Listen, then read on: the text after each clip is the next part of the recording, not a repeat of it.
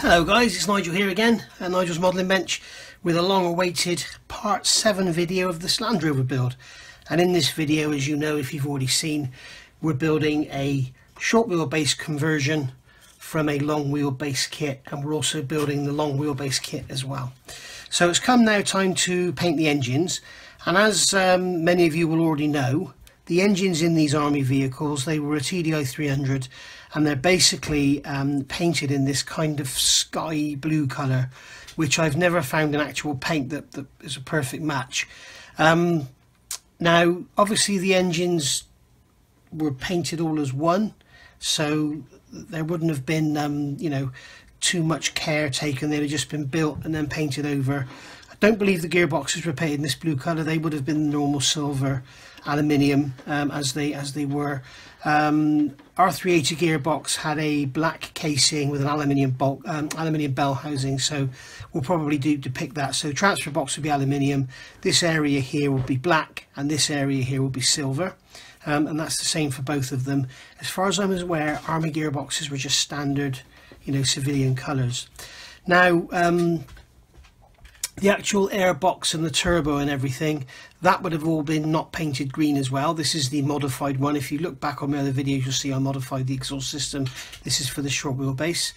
So that would have been black and everything with the black piping. Turbo would obviously be rust coloured on one side and aluminium on the other. So this colour here is basically just going to be painted all over the engine, and then we'll do some touch up afterwards. How did I make this colour? Right. Equal amounts of these three, so X14, XF23 and XF21, so that's sky, light blue and sky blue. Now this is a gloss, so you will end up with like a satiny finish, and then when you mix those together you'll find it looks a little bit too sort of dark, a little bit on the grey side. So just add some white and it will basically bring it down to the colour you want.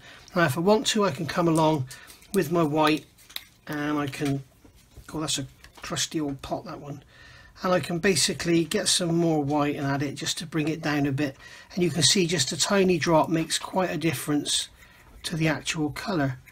And this is thinned down, ready for the airbrush, using I've actually used a the Real Colours high compatibility thinner because it was nearby. So basically, yeah, I haven't used my airbrush probably since October, and it's now January the 13th.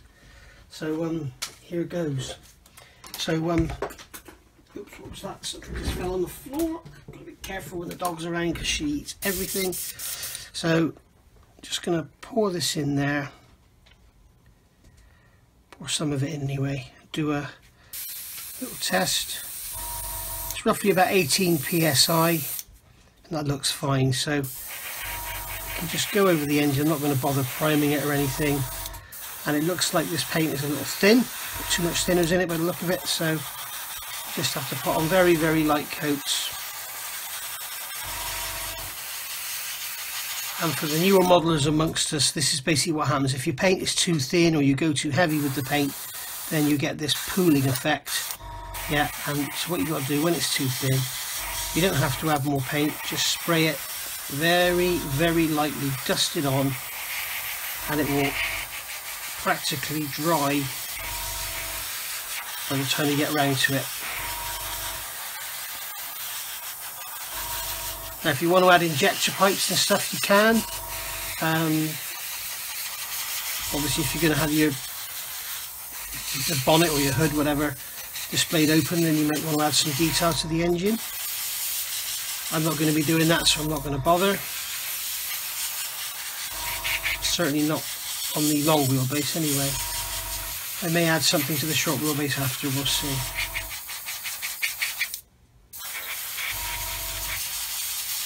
And if we're going to weather this out with a wash of oils and stuff, you don't need to be too worried about how good it comes out, but we do want to make sure that the valve cover, rocker cover, whichever part of the world you're in, we're going to make sure that's painted. Get the starter there. I need to check references. I think the starter motor would have all been blue as well.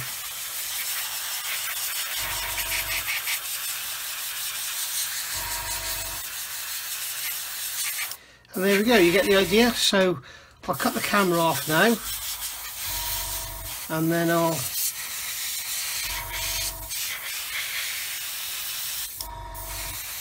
I'll come back. There you go, you get the general idea. And for, as I say, for less experienced modelers out there, if your paint is too thin, don't give up, don't throw it away, don't bother adding more paint, just take your time. In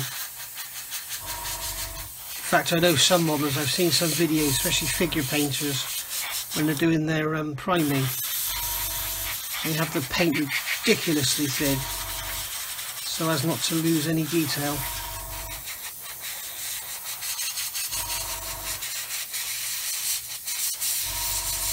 And there we go. I'll get the other one done and then I'll come back.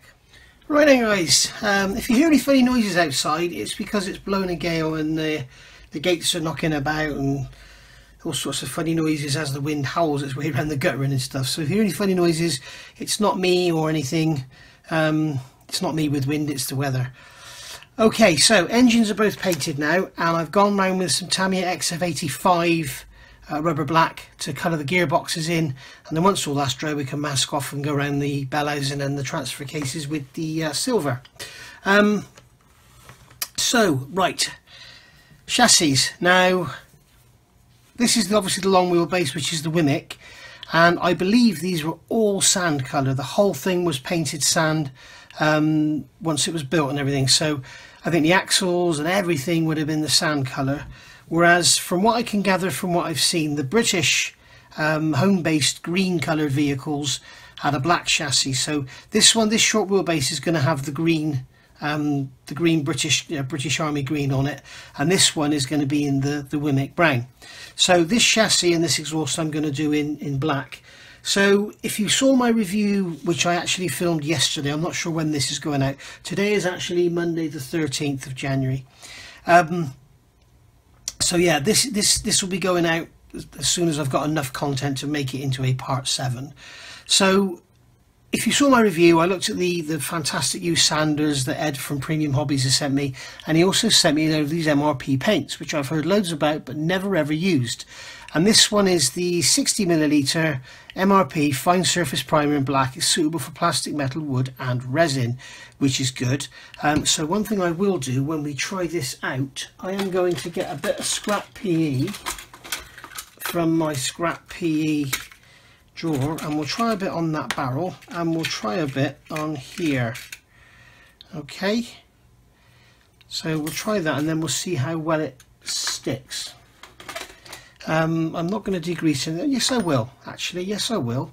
I'm going to grab a drop of acetone.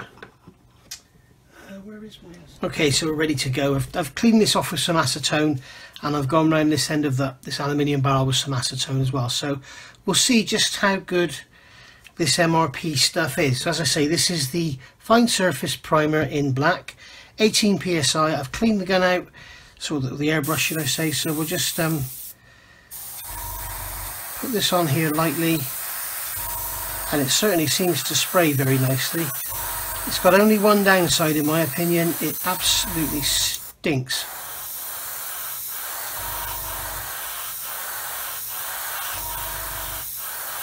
So I will do a little bit here, and then I will finish off with my extractor on with the window open. But as we can see, it has gone down beautifully. Now, my main reason for trying this out is, as we probably know, us modelers, we know that, I'm just going to stand that there, one of the problems with any primers they say is for metal is they don't etch, they just rub off easily. So just dust this on here.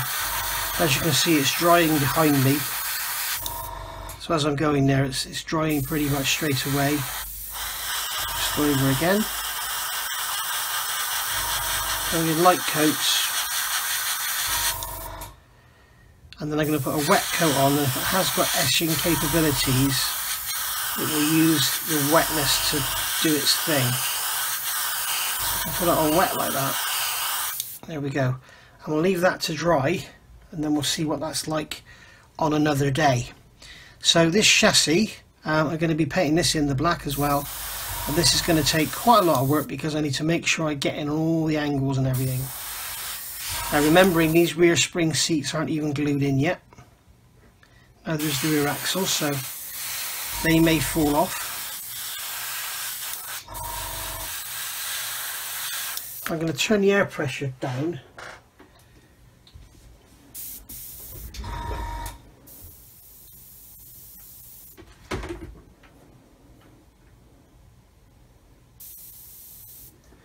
Okay, so I've come down to about 10 or 12 psi.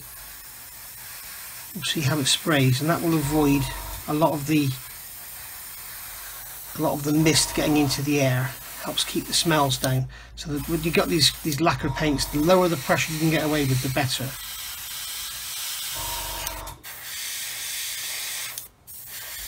It seems to be spraying absolutely fine.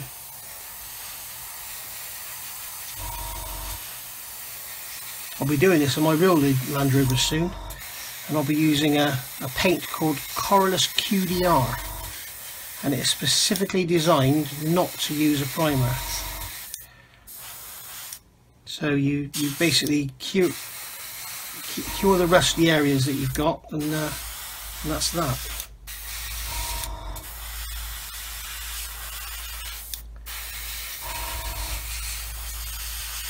And if you watch my other channel called Nigel's Land Rover channel, you'll see me use it. I've already done some work with the Corylus primer and their gloss black paint.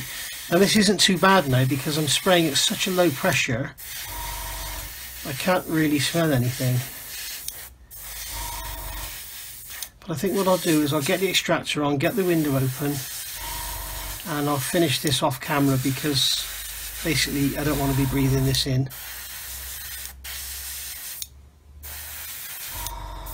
And you'll probably get bored watching me paint it. Let's flip that hook over.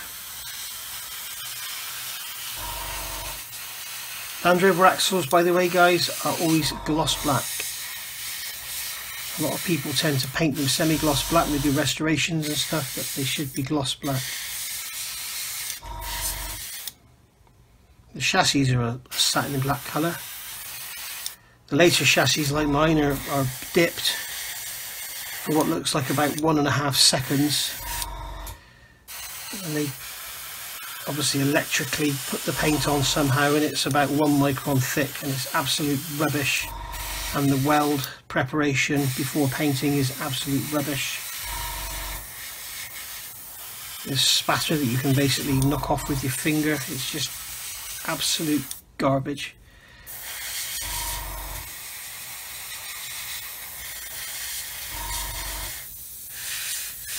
Yeah, so unfortunately all these newer Land Rovers that we all love and cherish so much because they're the last ones off the line, if you use them regularly and you haven't had them wax oiled or any preparation done, that chassis is going to fall to bits in no time.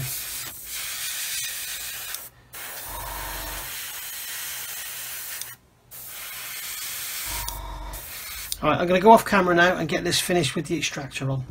Just a quick interlude here guys. If you remember in the video I said not to use these flip up lids because they're the same as these that you get on these one shots, and as you can see when you flip these open you've got that sort of effect and you've got all this horrible dry paint in there, so don't use them. I thought I'd give this one a go because it's a different design. Look, you've just got a hole. The problem is when you pour the paint out it makes a hell of a mess anyway, so that all needs to be wiped up and cleaned off of there. Okay, so I'm not sure about how you go about actually getting that out of there neatly, but I will have a think and have a play, and if I think of something I will let you know. Anyway, on with the painting. Okay, so that's that chassis all painted, and what do we think of this? It's already on my paint rack, this MRP fine surface primer. Well, the pouring the thing on the top is not very good. Pouring it out of the bottle doesn't really help because you can see it runs down the side. Probably best use a pipette, but with all this with single-use plastics and stuff, I kind of feel really guilty using pipettes and then throwing them in the bin. we need to try and avoid this single-use plastic thing, guys. So I mean, my pipettes here, like here's one here. I bought a bag of 100. I've probably used about 6 in about 6 months. So I use hardly any, and I just use these for thinners. I tend to not dispense paint with them. But that's the downside. The positive side, well, there is another downside, is the fact that it stinks, but we all know that and we can't get away from it. We know what to do, and it's got all the warnings on it. It's telling us it stinks and it's bad for us, so that's absolutely fine. The positives, you may think this is a negative. I take this as a positive. It is extremely thin. It's extremely fine pigment. It goes down. You need to take your time. This is not one of those primers like this one shot where you can come along and just bang it on and it covers in one go. No, you need to take your time. You need to lay it down, let it build up. The beauty of that is when you're doing stuff like this, you're not getting puddling anywhere. You're not getting high build up of paint. If I were to spray this with this unthinned, it wouldn't have as good a finish. And also the paint would be higher build, because when you start to come in, you're trying to get into areas like this, and you come in like that, and then you come in like that, and you're spraying the same area sort of 4 or 5 times, you will get a build up in that area. I don't care how good you are, how clever you are, how good your airbrush is, you will get a build up in that area. The paint will be thicker in that area. Even with this stuff, the paint will be thicker in that area than it is everywhere else. But the beauty is with this stuff, it's so thin and it dries so fast. You saw when I was spraying this how it was drying and following me down, you know. And so you can sort of go in, come in here, come in there, and you can get into all the corners and all the nooks and crannies and not have any pooling, puddling, running or sagging. But we can see on here, I mean, if you look on there, the finish, let me just check you can actually see it. The finish is absolutely stunning. It's beautiful. I'm also really chuffed on a private note, a personal note. I'm really chuffed that you can't see any join lines where I've cut all that chassis about. So yeah, but the actual finish on it, I mean, I'm not going to do anything with that. That is perfect for a chassis black. That is perfect. What I would probably do is thin down some varnish, or I'll probably use some aqua gloss or something like that, and just brush it on those axles to give them a bit of a glossy finish, or even maybe just dry brush them with something gloss. I'm certainly not going to try and mask and paint them, especially being underneath the vehicle, but I do like my axles to be gloss. So that's that one. I've also done these little turbos and air intakes and stuff, so they're all ready to go on. So now we've got to look at the Wimic. Now I've done some reference, and from what I can see, please tell me if I'm wrong, but from what I can see, everything underneath, other than the transfer box and the engine and gearbox, is going to be this tan colour. Now I've got this old Model Master enamel paint, which is British Gulf Armour Light Stone, same there, Germany and the UK. So it's number 2137 if you want to try and get yourself on. I do believe, tell me if I'm wrong, because Model Master's gone now, they stopped making paints, but this is an enamel, so I prefer to use acrylic. So I'm looking at the XF57 buff, and it appears to be very, very close. So I've got 2 choices. Do I use this or do I use this? Now I haven't used enamels other than washes for years, and I'm just wondering, is that familiar old smell? God, that takes me back many, many years. When I was growing up and I used to pop over to America to visit my father, we would always go and buy a couple of models, and he would buy some Testors paints, and that's what that smell takes me back to. Testors, it has a smell all of its own. It's nothing like Humbrol. It's a completely different smell. So I'm assuming I can thin this with enamel thinners. But what I'm concerned about is, how on earth do you do your washes? How on earth do you do enamel washes if you've got enamel paint? I guess you can seal it with acrylic, but then you've got another layer on there. So I don't know, let me have a think and we'll see where we go from here. Right, here I am. I decided to use the Model Master in the end because I haven't sprayed enamel paints. I'm not sure if I've ever sprayed enamel paints through an airbrush, to be quite honest with you. So here we go. There's a first, 2 firsts today. 2 firsts in one video. So yeah, I've used the Model Master British Gulf Armour Lightstone and Humbrol enamel thinners. I've mixed it about 50-50. I'm not sure. I'm sure I know there's people out there that will not use acrylics, they only use enamels, and I can almost kind of see why. It goes on beautifully and the finish is beautiful, but I just want to give it just a once over just to kind of give it a, make sure I've got in all the nooks and crannies and make sure that everything is uniform, because as I said with that black primer, the beauty of that stuff is that you can actually put it on and you can work into all the corners and not have any puddling. You don't get that luxury with this one. I mean, obviously you could mix it really thin, but because it takes longer to dry, it's kind of difficult to avoid the pooling. I don't think we need to. I'm going to turn the air pressure up a touch. That's going to be about 15. That's better. I'm just going to come in from the 4 angles.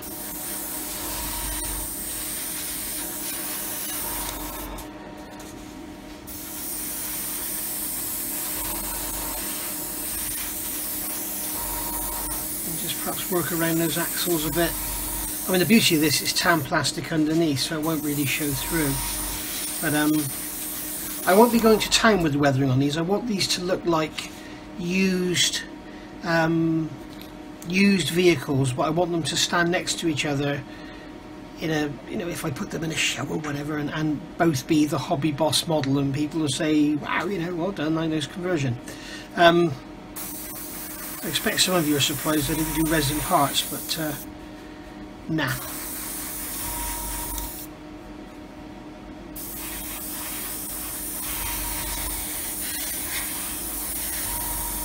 Okay, so there we go, all done.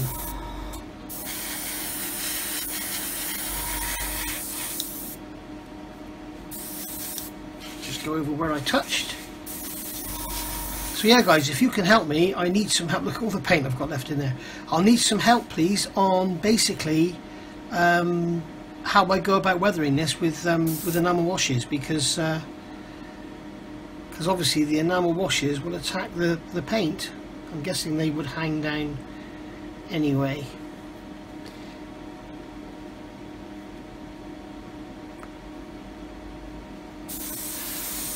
I keep touching stuff. I'm used to acrylics and having it dry in seconds flat.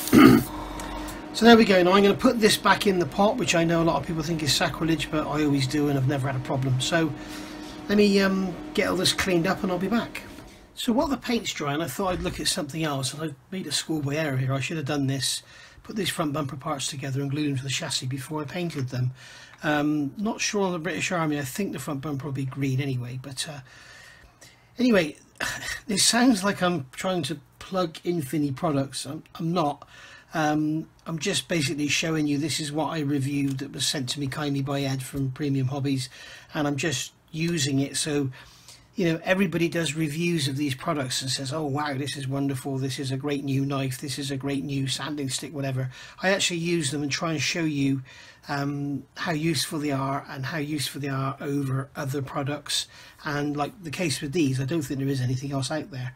But this is these are the standard sticks that he sent me. These are called the zebra sticks, and it's the first time I've used them. I've got the 400 grit here, and really handy for removing sprue nibs on, you know, wide parts like this, because they've got a very hard surface to them.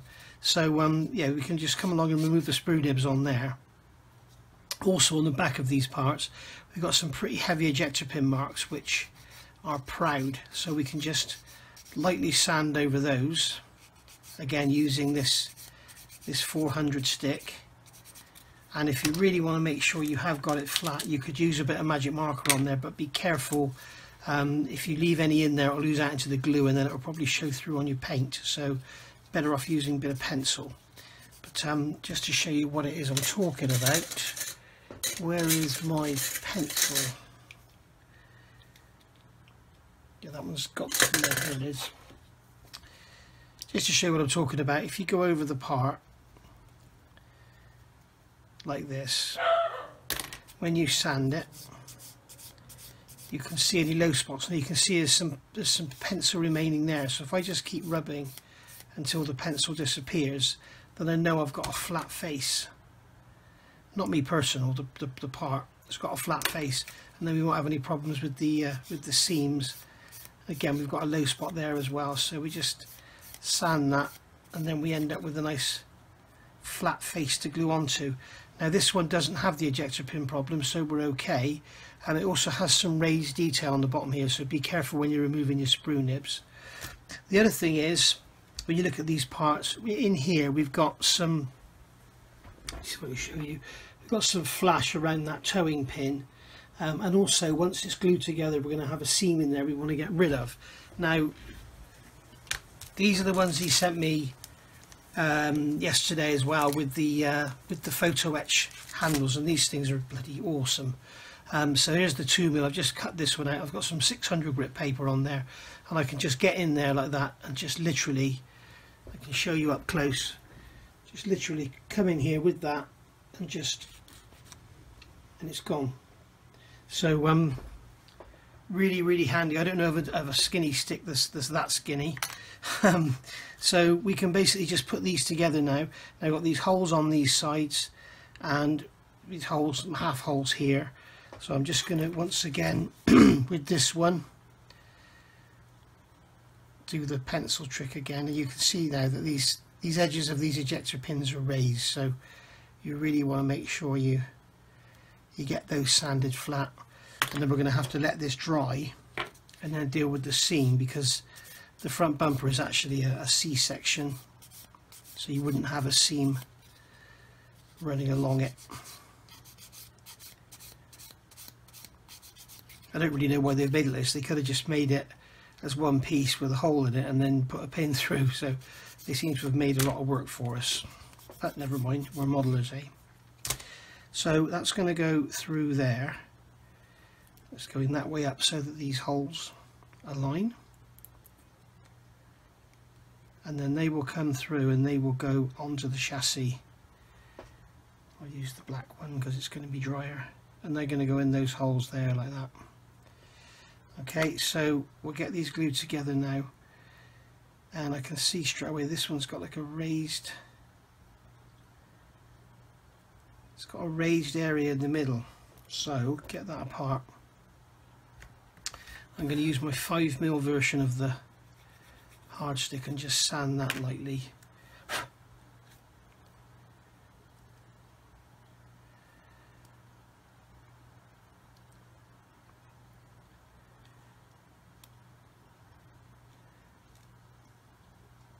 There we go, that's better. So we'll get some clamps on there. Get plenty of clamps. So I use some clothes pegs. Oh, clothes pegs just falling apart.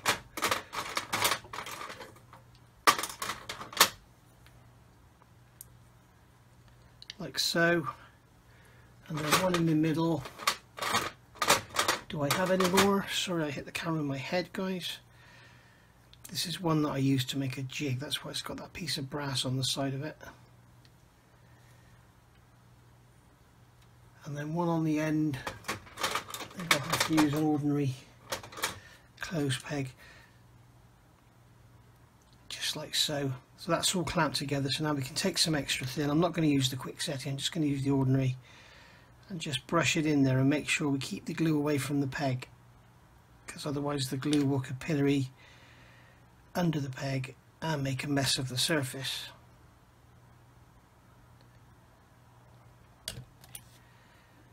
Just put some on the end there, and it looks like we're going to need a bit of Mr. Surfacer in here because it's not a very nice fit at all. It's not a very nice seam. You can see on the end there they don't really match very well. Let's get some glue in there and then peg it.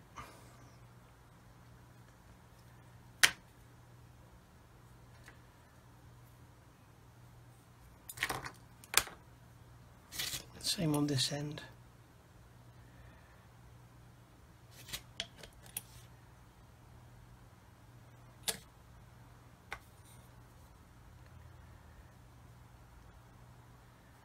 There we go.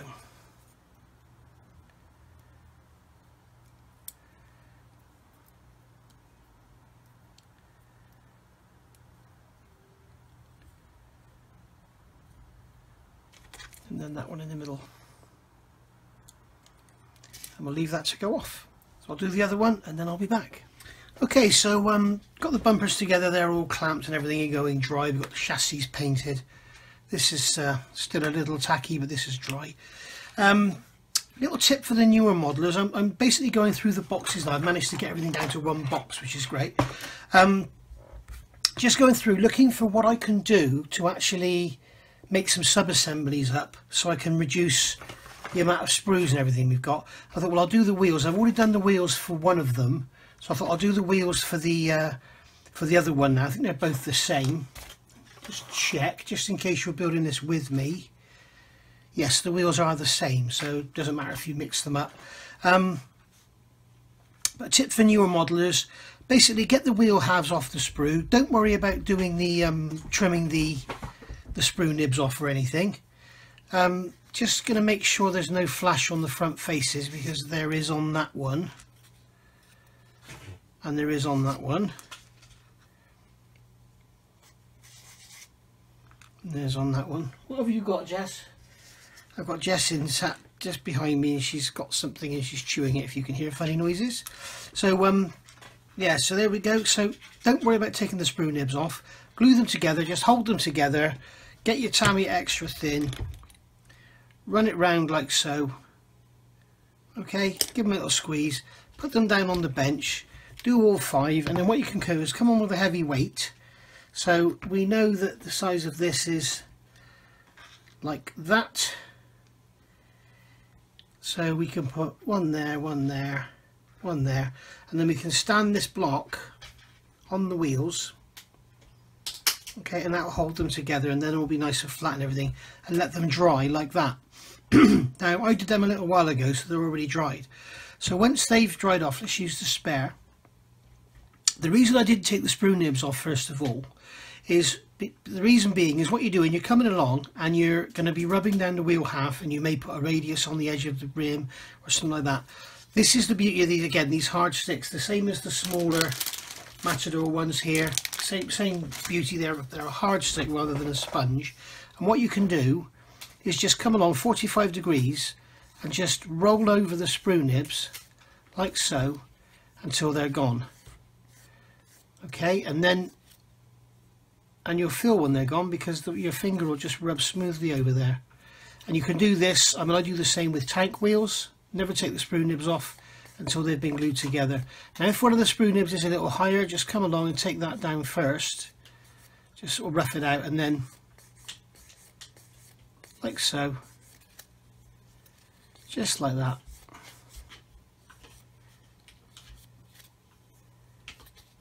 And then turn around, come the other way until your sprue nibs are gone, and that way you can guarantee that when you actually do it, you don't end up with flats that way or angles this way, so that when you look at the rim it's all over the place. So, and then if you really want to come in with a sponge, or use an 800 grit sponge if you really want to, and then just come along around the whole wheel, and that will just soften the sharp edge of the rim, and it will just take off any little fine bits that are left behind like so. Okay, so just to show you again, come along with your sanding stick. This is a 400 grit, as you can see, and just rub it over like so until your sprue nib's all gone. And again, if you want to, you could come in with a bit of marker either side of the sprue nib,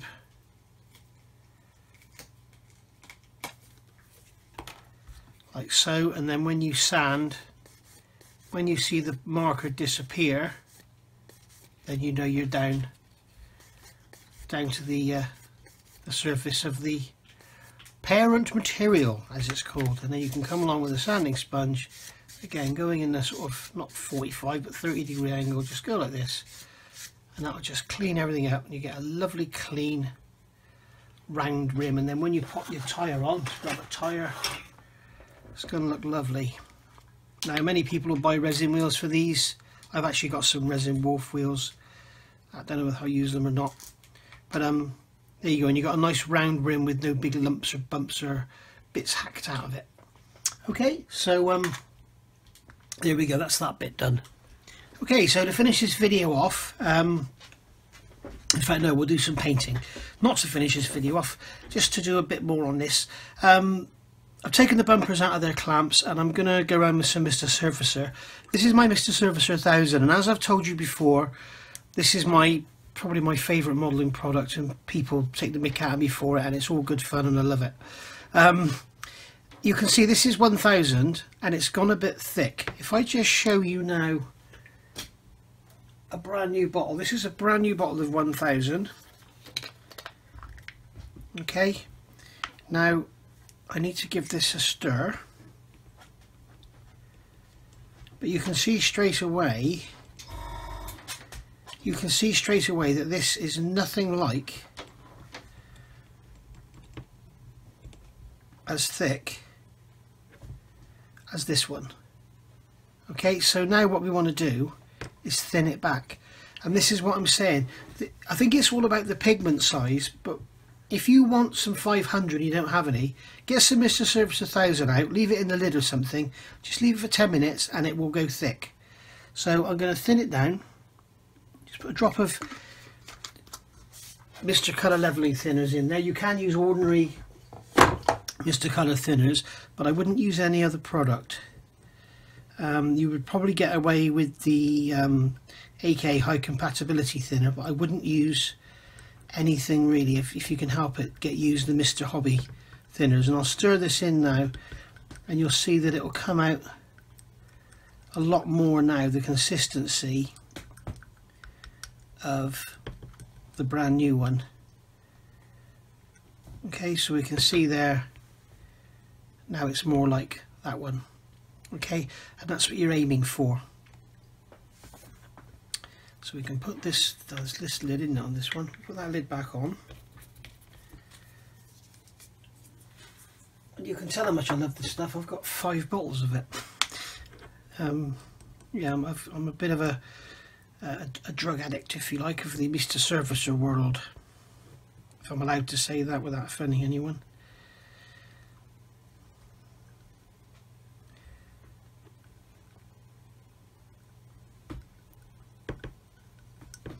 And there we go. So I'm happy with that now. That's about the consistency I want. So just get my paper towel, wipe that off.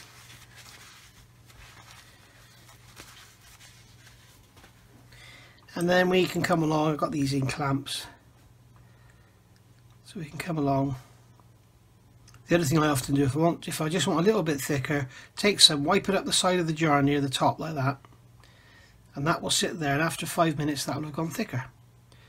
So we could just brush here along this seam, going quite heavy. It's actually quite a nasty seam to deal with,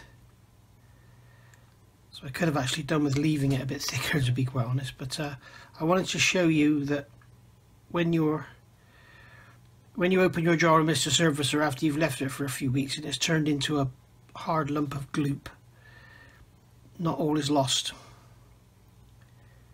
In fact, nothing is lost. Sometimes it's a benefit. But I'll show you what I was talking about. If I take some of this now and just put it on that lid like that and leave it, it'll only be a few minutes.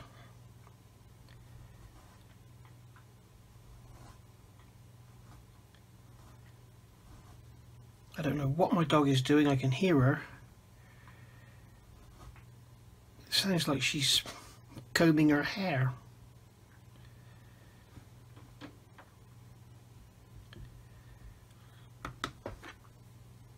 And the same on this one.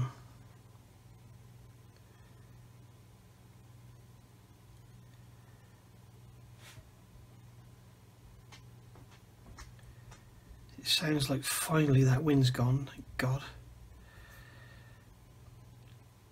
If you know me, you'll know that I don't worry about cold, I don't worry about rain, snow, but wind frightens the living daylights out of me. I can't sleep, I can't rest, it puts me on edge. And then my dog picks up on it that I'm on edge, so then she goes on edge as well. Yeah, sad, isn't it? Sad little existence I have. There we go. And we can see on here this detail on top, and that is actually, they're depicting the bolts that hold it to the chassis. So try not to sand them off. If you do sand them off, not the end of the road, you just replace them with a couple of rivets or something.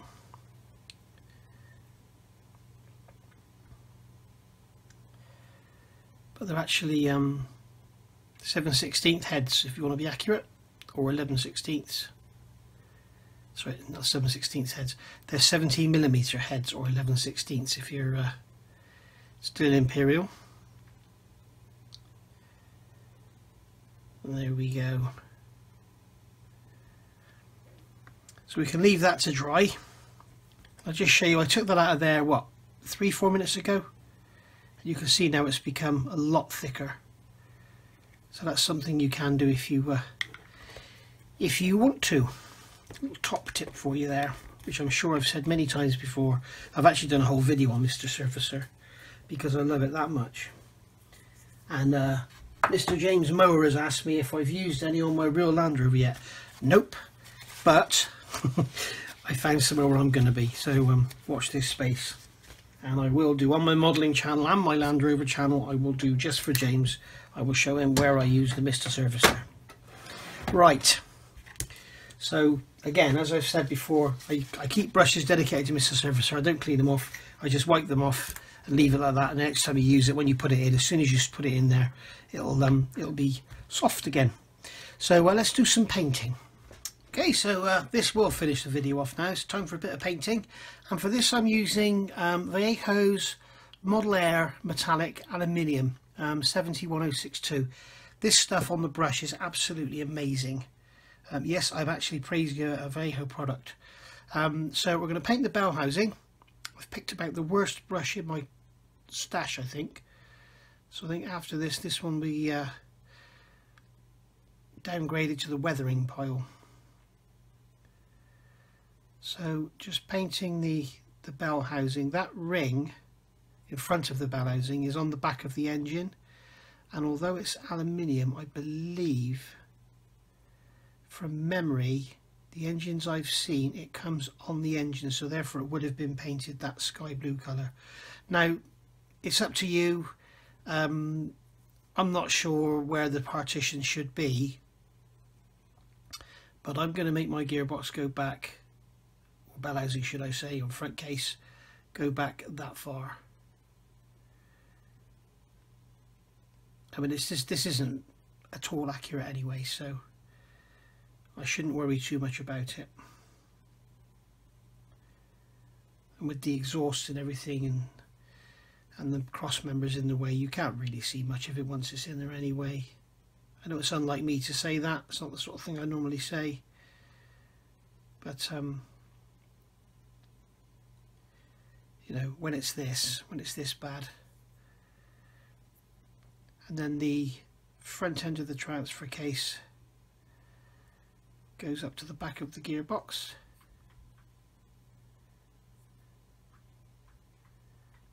And remember, if you're building the Revell 124 scale series 3, it's completely different. It's got a different transfer case, different gearbox.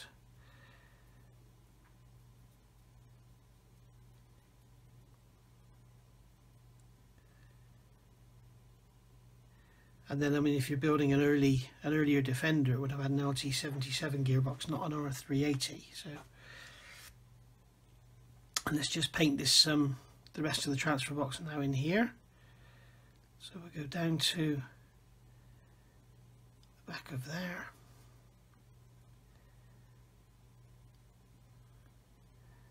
Gonna leave the UJ black.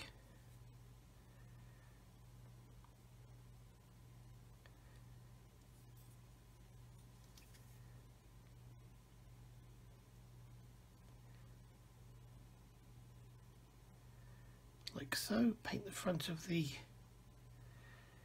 transfer case there, then go over the top, making sure we don't get any silver paint on the back plate of the trans brake, around the sides there. As I say, I'm not being too careful with this because I mean, especially here, you're never going to see this. This is the top. The body goes down over that.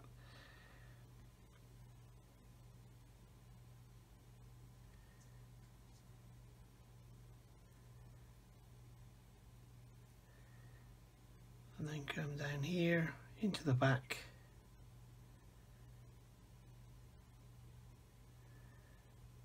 Like so, around the side.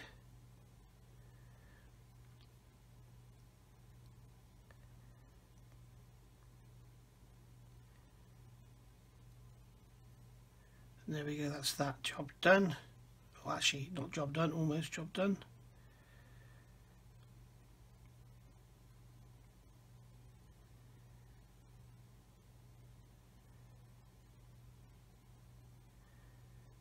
Just pop some paint in there, and there we go. That's our transfer case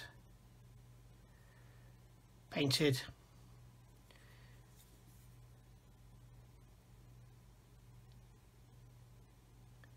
Just like that. Paint's getting a bit thick now, it's starting to leave some brush marks.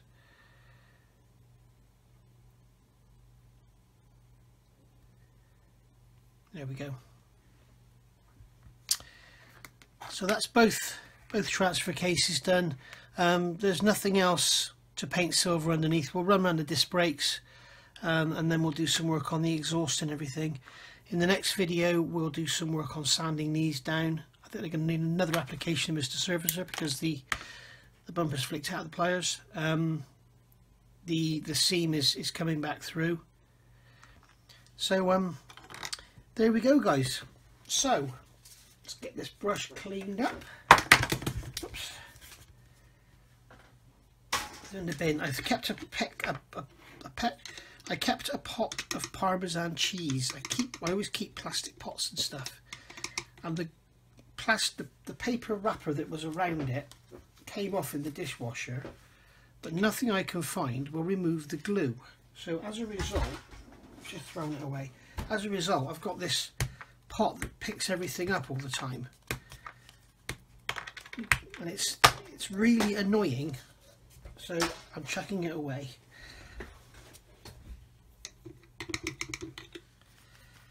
There we go. That's that brush cleaned. And that could go into the weathering stash.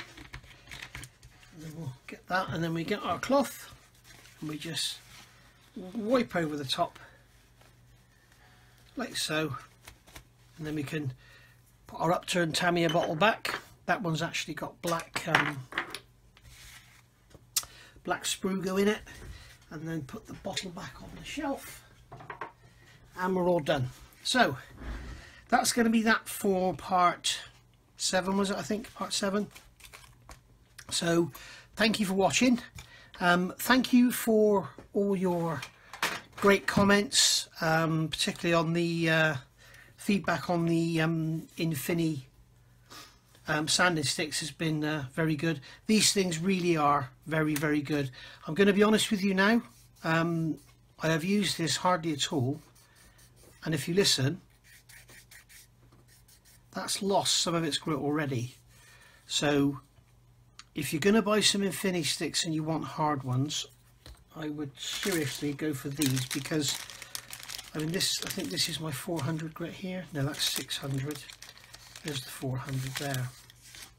Now this 400 grit I have used, as you know, you've seen me use it loads, and that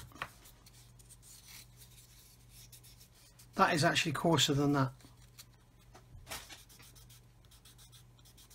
That has got more grit left on it than that has, and this has been used for what, 2-3 months, and this has been used for 2 or 3 minutes. So I would seriously recommend getting these over these. There's still grit there, but you can see the green coming through. So let's see how they go, but they're certainly not as good as these are, the Matadors. Remember, this was a German wet and dry paper. It's actually the same paper as the paper that this is made of, and this was a Japanese. So we'll see how they go, but certainly these are better in my opinion at the moment. So thanks for watching, thanks for subscribing, thanks for all your great donations to to my PayPal and my Patreon. It's very much appreciated. And I'm going to go on now, and in the next part we'll do some disc brake painting, or I'll do that in the meantime, whatever, and then we'll start getting these chassis up together, get their wheels on and stuff, and then we can start looking at plonking the bodies on. Bye for now.